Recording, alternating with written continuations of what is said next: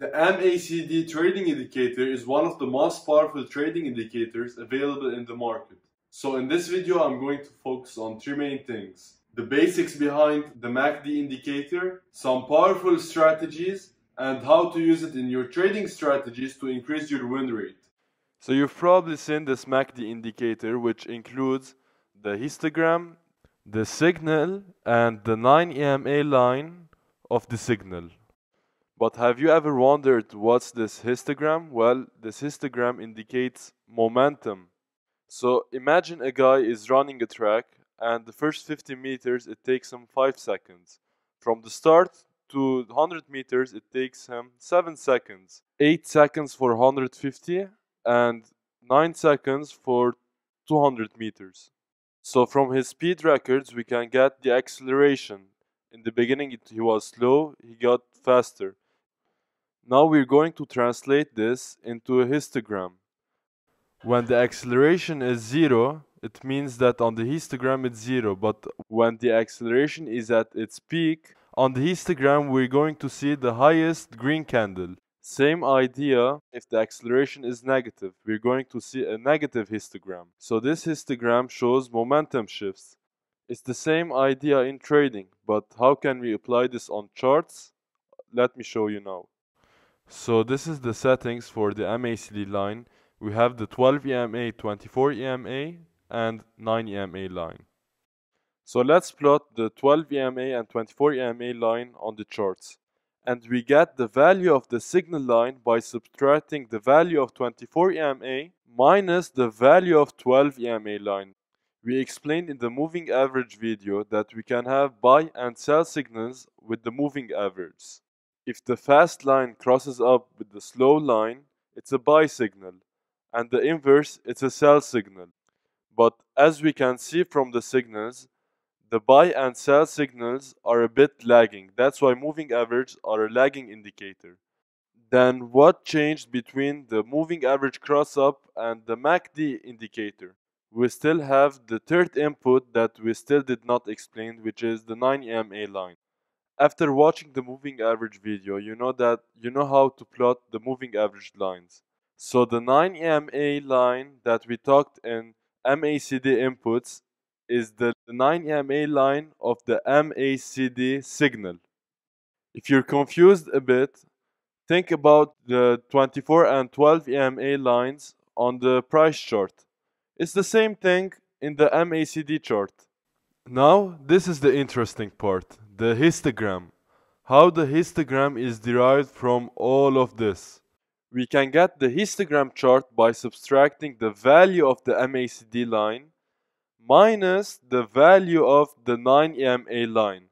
Now that you know the math behind the MACD indicator, you'll understand perfectly why it's a leading indicator and the MA strategy or moving average are a lagging indicator. Let's take an example at this cross up. When it crossed the stock price, it was already at its high. But when the MACD crossed up, it was just in the beginning of the momentum shift. If you realize when 12 EMA and 24 EMA have the largest gap between them, that's where the MACD have either a sell signal or buy signal. If you remember from the racing guy, when he started to shift acceleration either from positive to negative, that's where the histogram is at the highest point or it was at its lowest point. I even have a shorting strategy where I get in short using two moving averages. But I realized that when it crosses I'm already late, so I was getting in when the gap between the two moving averages are the largest. So I started to think about making an indicator for this. And with more research I found that this is how the MACD works. This lucky was born before me and he made the indicator. No, but seriously, imagine how smart you need to be to take the two moving average to add into another chart, add another 9 EMA to it, and make a histogram out of it. So now we know the basics of the MACD indicator, where to buy and sell. I'm going to show you how to use in your trading strategies to increase your win rate, because not every buy or sell signals are accurate. For example, the buy signal at $132 was not accurate and the price continued to drop. So the best place that I like to use the MACD indicator when the price is around support levels. When the stock price is at a support level and the MACD shows a buy signal, I buy. Where do I get out of the trade? Please watch the moving average video. That's what I use for my exit signals. Another great way to use the MACD indicator is using 200 moving average. 200 moving average shows the general trend of a stock. So if the slope of 200 moving average is positive, it means the stock is on an uptrend. So we're going to focus on buy signals. So this stock was on an uptrend and we got a buy signal on the MACD indicator, which was here. So we got in on the trade and we tried to ride the trend. Now that we know perfectly how the MACD works and where and how to use them, I'm going to show you some real-life example on my swing trading alerts. The first example is on COST. As you can see, COST has a great support here, and stochastic RSI and the market indicator, they are oversold.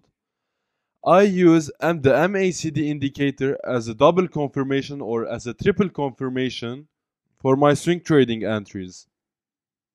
Trading is a game of probability. The more confirmation we have, the more our win rate will increase. So as you can see, I use these three indicators to increase my win rate in my trading strategies. So as we can see on MACD, it was oversold and it was right about to cross up. So I started a position right there. And you can see the result.